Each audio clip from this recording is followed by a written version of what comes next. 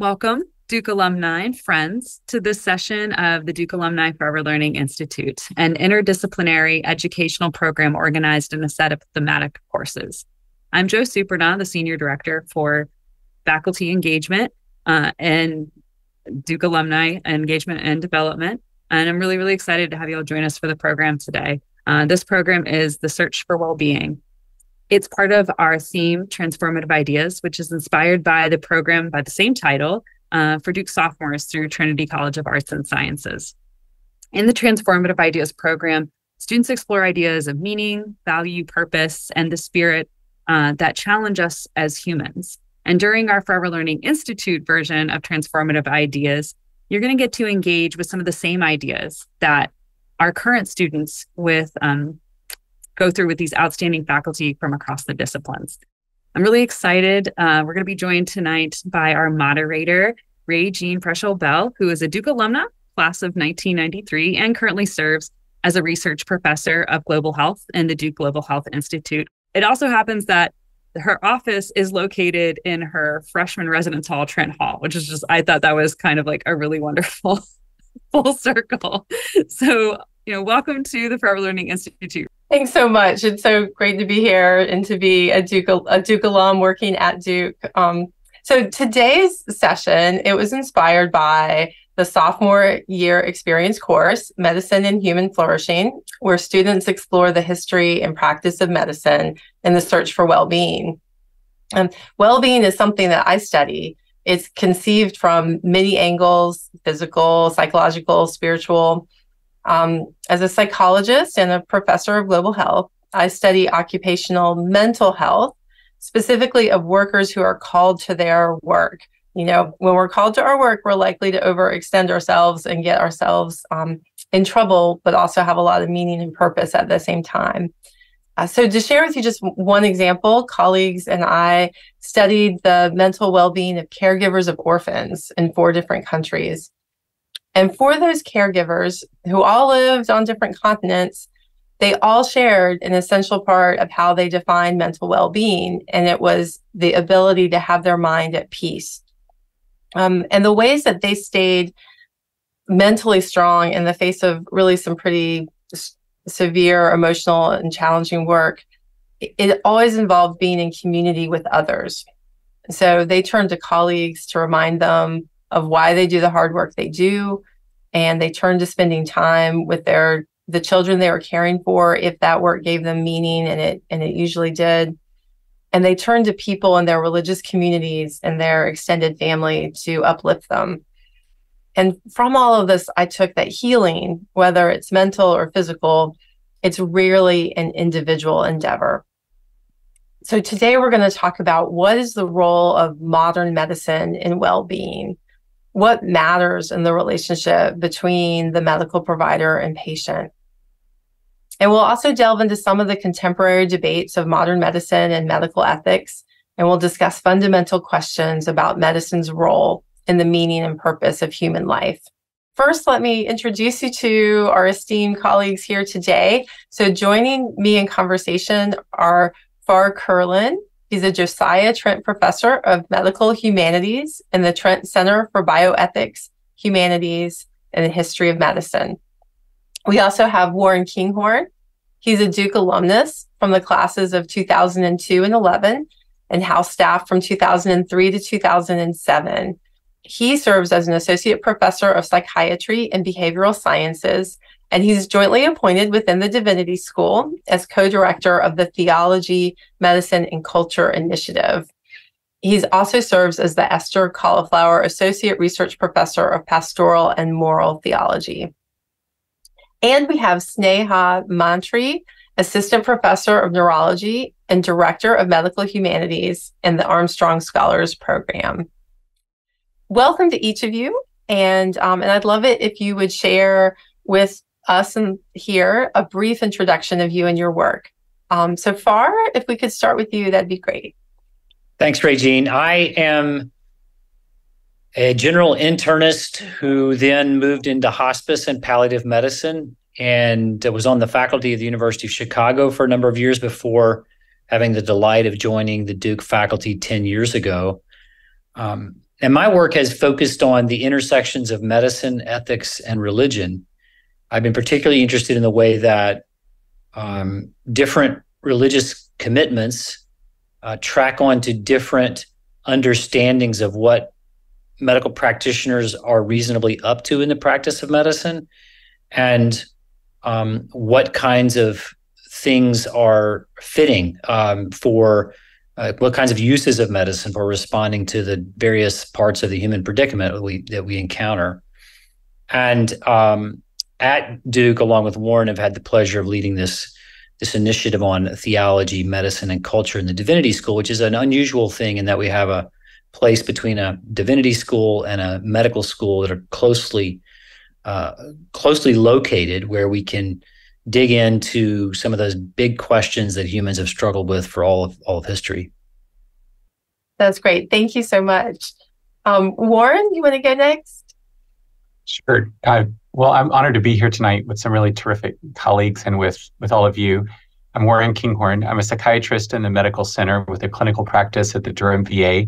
I also have cross-training in theological ethics, and I have a faculty appointment at the Divinity School, where I work with a number of colleagues, including Farr, on really digging into these big questions of medicine, especially from theological perspective. I also work with the Kenan Institute for Ethics on a program called Reimagining Medicine. That's a summer undergraduate medical humanities program, again, to ask big questions like, what is medicine for, and what is health, and how does health relate to community? And I'm also involved in a Duke Bass Connections project on trauma-informed teaching and learning. My work is really centered on questions of the connection between health and healthcare and religious communities, especially Christian religious communities. I've also done some thinking and writing on the role of the therapeutic relationship in psychiatry, and especially in mental health prescribing, and look forward to being in conversation about all of these questions tonight. Wonderful. Sneha? Yeah, I'll echo what my colleagues have said. I'm very honored to be part of this conversation, and I'm really looking forward to both our panel and our conversation in the breakouts. I'm a neurologist by training. My clinical practice specializes in the care of people with Parkinson's disease and atypical Parkinsonism, with a particular emphasis on neuropalliative care and interdisciplinary care for those populations. And sort of reducing some of the access barriers that we see as people get older and their mobility may be. And then my other big hat here at Duke is really within the School of Medicine as Director of Medical Humanities, managing a lot of our programs for medical students and other health professional learners. The Armstrong Scholars Program that Regine alluded to is a longitudinal track that we've been able to start within the School of Medicine, really asking the med students to think about what draws them into medicine, starting from their very first week on our campus, and taking them through all 4 years of really kind of questioning what brings you here, what drives you, and how can we help you maintain that drive through all of the challenges of med school and give them the skills that they'll need as they enter residency and clinical practice. Oh, good. That's great. It's wonderful to see kind of a range of expertise. And so I'm going to ask you our next question and to draw on that. So I think I'm going to share the poll results. I'm not sure if it's my job, but I'm gonna click share. Does this allow you all to see? It does. All right. So take a peek. And then my question for you all here on the panel is like, what do you think of these results, and how might you answer the same question from your own perspective? And really, anyone who wants to go first. Well, I will. I'll go first. I think it seems both to practitioners of medicine and to patients that what we don't want to be is reductionistic, and we don't want to limit medicine to just looking for biomedical abnormalities and trying to stamp them out. We are healing. We're not after health in the abstract. We're looking to heal real people who have rich lives that involve all kinds of meaning and goods and sufferings that we have to be attentive to as medical practitioners. And yet, I have one of the areas of my own work has been arguing that one of the problems that afflicts medicine today is a kind of agnosticism about what it's for, and an openness to medicine being for everything that people value, that people consider to be part of their well-being broadly conceived. So my answer would be the role of medicine is to preserve and restore health principally. And then in the preserving and restoring of health, we of course promote well-being. That's the particular kind of contribution medicine offers to human well-being, is attention to health in people whose health is injured or threatened. And along the way, of course, we relieve sickness. That's part of restoring health. And we relieve suffering that flows out of deficiencies or injuries to health. But I think it's important that medicine not try to just relieve any suffering, and not try to promote well-being writ large, lest it become just basically a power that people use in whatever way they think is best. Thank you. Any other response? Anybody think something a little different? I know Warren thinks a little different. I want to hear, I'm happy to speak, but I want to defer to Sneha and then I can speak. I think, the way the question is worded, right, I think always, as someone is alluding to in chat, does sort of emphasize the all of the above, because I think it does have a role, across all of those different aspects. I love the idea of medicine as promoting and restoring health, right? Like as Farr alluded to, not just focusing on the sickness and suffering, which we see every day in our patients, but really trying to go beyond that and understand what a person's goals are, their values are, what their story is, and how their illness, whatever that may be, has shaped the story of their life and continues to shape the story of their life. I've done a lot of work in the Parkinson's space with sort of interviewing and trying to understand the lived experience of a complex chronic neurodegenerative condition for which there is currently no cure. And so much of what I do clinically is helping patients live well with Parkinson. Our interdisciplinary clinic is now called the Thrive Clinic, because we're really trying to emphasize that, yes, you're Parkinson's, but there's so many other aspects of your life that are important. And how can we as practitioners honor and understand that? And just resonating with some of what my colleagues have said, I teach a class at the Divinity School that includes an essay by the Kentucky poet and farmer and essayist Wendell Berry, and the title is called Health is Membership. Came out in the mid-1990s. And one of the things that Wendell Berry says in this essay, he says that I believe that a community, in the broadest sense, a place and all its creatures, is the smallest unit of health, and that to speak of the health of an isolated individual is a contradiction in terms. And as a psychiatrist, I feel that as I see patients at the Durham VA, they come to me as individuals. I work with them as individuals. I seek their flourishing as individuals, but they teach me that we all exist in this complex network of interconnected wholes, that we exist in relationship with each other and with our communities and with the land around us.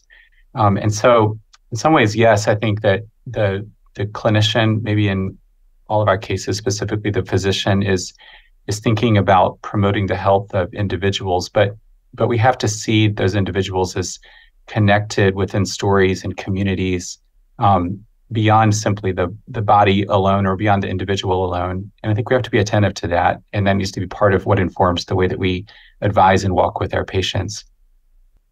Each of you said something really interesting there about Sneha. I liked how you were talking about the story, the individual story, and how their illness has shaped their story. And then Warren, you're talking about health not just being an individual, but shaped by the community. And Farr, you mentioned, I got the sense toward the end of what you were saying that maybe you were a little worried about medicine becoming too broad and trying to do too much. And I'm trying to grapple with that with stories, like an individual's lifetime story or the whole community wrapped around. Farr, could you say more about, are you concerned that medicine could try to do too much? I am very much. My wife and I laugh. We regularly have some kind of back and forth where she will have a symptom or one of our kids will have a sign of something, and she will say, this needs to be seen. I'm going to take this to see urgent care or a doctor. And one of the part of this back and forth is her sense that if you have a problem in the body and you can see that there's a problem, you go see medical professionals.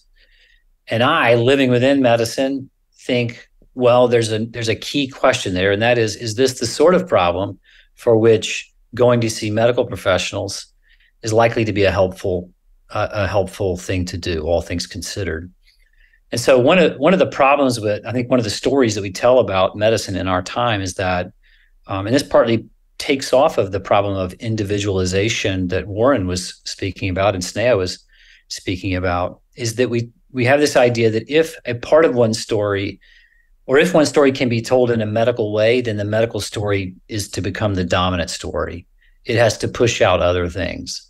So we saw this, I think, with COVID, for example, when we watched, as I watched in hospice and palliative medicine, well-meaning people, well-meaning policies, but blocking elderly people and dying people from being seen by their husbands and wives and pastors and so on, was a moment, I think, where in hindsight, we can see that it's a problem if we make the medical story the whole story. Similarly, there are lots of types of suffering, including different kinds of chronic pain, dis-ease. This bleeds over some into the mental health world. And so this part of the real challenge that mental health practitioners have is making discernments where the lines are not really clear between that kind of suffering that's part of the human condition that's not helpfully medicalized, that actually medicalizing it can make it worse, not least by imposing medical treatments that have their own sets of burdens and often don't have great prospect of helping. So I think one of the central tasks for a good medical practitioner and the central discernments for a wise patient is to see the limits of medicine, the gift of medicine and its limits, and distinguish between the places where medicine is helpful from the places where it has basically a pretense of offering help that it really can't deliver on. Sneha, I see you nodding. Yeah, I so much agree with what you're saying there, Farr. Like, none of us are surgeons by training, but I've sometimes heard it said, the difference between a good surgeon and a great surgeon is that the great surgeon knows when not to cut, right? Like, what are the spaces in which as medical professionals, we need to acknowledge those limits and recognize that the needs of the patient are, not necessarily something that would be fixed by a surgery or a pill or whatever medicalized intervention that we're so heavily trained in through med school and residency and so on. And so that's one of the things that I think is so neat about some of our programs here at Duke, is that we're really trying to help our pre-med students or medical students, our clinicians, rethink the role of the physician or the clinician in that space. Like, walking with somebody in their illness has so much value that I think gets under-recognized or lost in traditional medical training. And yet that is the thing that has the power to really make a difference for patients on a very, very deep level. Yeah, I just resonate with what both of you are saying. If you look on the website of the American Psychiatric Association, which is my professional guild, it'll say that psychiatry is the branch of medicine focused on the diagnosis, treatment, and prevention of mental, emotional, and behavioral disorders, which sounds great, except that like no disorder ever walked into my office at the VA. You know, like I never like was walking down the street and major depressive disorder came and struck up a conversation with me. I mean, it's not disorders that we treat, it's people, and people are always more complex than any label applied to them. They always bear stories. They're always irreducible to any of our medical ways of dicing and cutting things and making sense of things. And I think what stories, not the medical story, but what broader human stories help us with is that it helps us not to reduce people to those medical categories. And I think what both Farr and Sneha are calling from is that clinicians need wisdom to know what does it mean in a particular situation to discern what the right thing is to offer to a patient, maybe what the right good is to pursue. And I think that kind of discernment is really important. And I think that, frankly, that's what is hard about medical training. I mean, I tell people rightly or wrongly that, you know, an undergraduate spending a few weeks with our diagnostic manual and with a few treatment algorithms could probably learn how to diagnose and treat basic forms of mental disorders. But that's not that hard to do, at least on a very basic level. What's hard to do is to know what to do when things are complex and complicated as they usually are. And that's what takes years. And that's what I think we want to cultivate in our students and trainees at Duke. I'm noticing that the word stories is arising a lot, as well as people's experiences. I wonder if there are stories that we tell about medical practice or that you all see told, and if those stories help promote flourishing or maybe get in the way of well-being. What do you think? Yeah, I mean, I think about story a lot. I have a master's degree in narrative medicine, and I'm a writer. And so my world and the way that I approach care is really through stories and storytelling. And I just think it's so restrictive sometimes, the way that we traditionally teach medical students and residents to tell a patient story. You know, with the first year medical students, when I meet with them during their like very first week of med school, are so good at eliciting a story from a standardized patient, or from me as a faculty member pretending to, you know, have a minor illness, where we're teaching them the basics of history taking. And then I see them again as second year medical students on their neurology rotation, and they've gotten so boxed into the format of the medical progress note, which is a very restrictive way of telling a person's story. You know, it starts with a chief complaint, and then you've got a, you know, history of present illness, and it's very, very structured, which it certainly has its place. But I think if you wed yourself to that form of storytelling, you're losing so much richness about what really matters to the patient. And I think, you know, having been on the other side of this as well, as a family member of a patient, like people can tell when you're, you know, which story you're using, I guess, or if you're got, you know, this medical story in mind, or if you're open to their story and their version or their experience of their illness. And so I think it's really critical that we teach our learners and we practice ourselves to be open to the way that people tell their story, and how the illness story may intersect with all of the other pieces of their lives and their communities that matter to them. I love being a psychiatrist. So I've been saying critical things about psychiatry, but I love the work of psychiatry. But I think that psychiatry often tells much too simple stories, very much like Sneha's describing. One way of telling that story is what I think of as a kind of machine-like way of thinking about assembly line. And here's how it typically works. people come to us with unwanted or disvalued experience and behavior. It's kind of a broad way to say it. And we recognize that as symptoms. Like we have labels that we apply. We say, oh, I recognize this experience as symptoms of something. And then we gather together our symptoms and we cluster our symptoms into broader labels called diagnoses. And then once we have diagnoses like generalized anxiety disorder or major depressive disorder, then we reach to our clinical practice guidelines and we apply certain kinds of techniques and technologies which treat those diagnoses. And then, of course, we can buy and sell and those treatments and technologies, and that's how the healthcare system works. And one thing I learned in my psychiatry residency here at Duke is that it's dangerously easy to see a patient for a psychiatric intake and to have a conversation with them about their symptoms and to assign diagnoses and even to start a treatment plan without knowing almost the slightest bit of the broader story of their life, because you can just ask about symptoms. And I had this experience working at the Durham VA as a resident where I diagnosed dozens of veterans with PTSD because I could recognize the symptoms.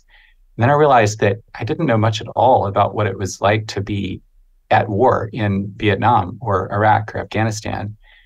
And when I began to listen to those stories that didn't appear on any diagnostic chart, I began not only to build better relationships with my patients and to understand their experience more, but I began to see new possibilities for treatment. I began to see them as not just reducible to diagnoses, but as human people. And I think we have to get away from those too simple ways of speaking.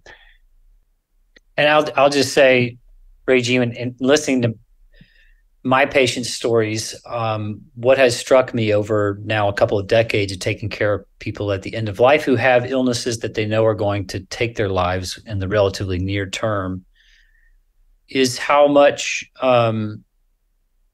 we can be formed to believe that medicine holds a lot of power to protect us from our mortality, that my experience and I review the data suggests we just don't have. And the way this gets expressed often is people being on 15 medications, even though they're dying of stage 4 cancer. And the medications might be for low bone mineral density or a little bit elevated blood pressure or, a depression that they were diagnosed with 8 years ago. And it's not clear if they're even still depressed or whether the medicine should be on there, a sleep medicine they're not sure they're benefiting from before any longer. But there's often a sense that you can't stop those things because if you don't cooperate with the medical treatments, things are going to come apart.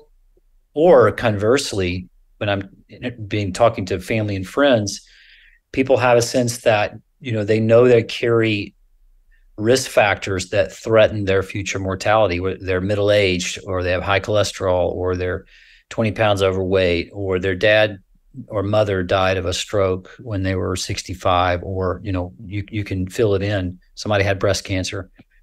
And there's often an anxiety and a sense that if you cooperate with what medicine proposes for you to do, it will keep you from suffering similar fates. At least can offer you a lot of confidence about that. And I think that's a story that doesn't turn out to be as true as medicine would like it to be and as patients would like it to be. So what I find myself doing now, not infrequently, is giving people permission to focus on the things that going back to where we started, all those other aspects of human well-being, friendships, the place you belong, your work, the celebrations you can be a part of, the trip you want to take, the writing you want to do, whatever it is, and not feel as compelled to cooperate with all of the medical strategies that might be offered to you, unless, and of course, this requires good judgment, as Warren said earlier, you don't want to forego things that really are clearly beneficial. But a lot of what we do is has little prospect of helping the person we're treating. So each of you in your own way are getting at over medicalization, whether you're talking about how we look at chief complaints and put that in a box, or we look at diagnoses and symptoms and not the person and their lived experience, or trying to extend life at all costs and stick with that medical plan that's been brought together by lots of providers. What do we do about that? Like, how do you keep your practice in medicine from being over medicalized and keep it patient centered? I'll go first here.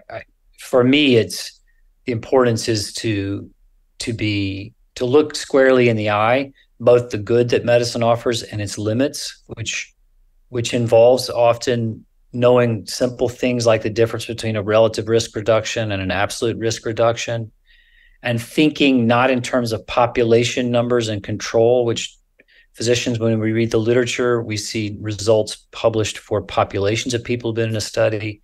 But when we're seeing a patient, we need to think with them about what a treatment is likely to offer them, not what it offers 1,000 people like them. And then I think going back to that poll question, the question I'm always trying to reason with patients about is, all things considered, like given the reality of your illness, your age, your situation, your vocation, the things you hope for, and so on, what are the things that medicine offers you that where you can realistically look forward to a benefit that is proportionate to the foreseeable burdens, whatever those are: time, energy, distraction, money, side effects of medications, et cetera. And just talking that way, rather than talking about what's medically indicated or what's approved or what people generally do, opens up into questions about what's really important in life, and allows us to be appreciative of medicine's good while also being free to respectfully decline some of the things that it offers. For me, really, I mean, the thing that keeps my practice alive, if you will, is the curiosity about the human person in front of me, not necessarily in a doctor-patient way, but just two humans sitting down together in, a pokey little exam room in my clinic and asking, like, tell me what's happening to you today. Right. And leaving that space open for whatever it is that person needs to say. And, having, I will say, one of the lovely things about the space that I work in is that we do have this interdisciplinary approach. And so if somebody in the moment needs a social worker or needs and we have an outpatient chaplain now in our clinic, or needs a physical therapist or something, I have those on site that I can kind of tap on. But I think at the end of the day, what keeps me going clinically is that ability to connect just one-on-one with another human being who's often had a tremendously interesting life, if you just ask about it. Yeah, I think when you use a term like medicalization, I think there's maybe two extremes to avoid. And mostly when people talk about medicalization, what they're concerned about is that areas of life suddenly become claimed under the authority of medicine, with the physician as the authority over that part of life. And so in psychiatry, we talk about how shyness became social anxiety disorder, or how nervousness becomes generalized anxiety disorder. And I think that is important to avoid that. But the problem there is not that clinicians are trying to be helpful in a certain area. The problem is with that mechanistic way of thinking that I was describing earlier. I think the other extreme to avoid, in my perspective, is that in an effort to avoid medicalization, we would just say there just are certain aspects of the way that humans live and that are relevant to health that doctors just have no business speaking into at all and should just stay completely away from.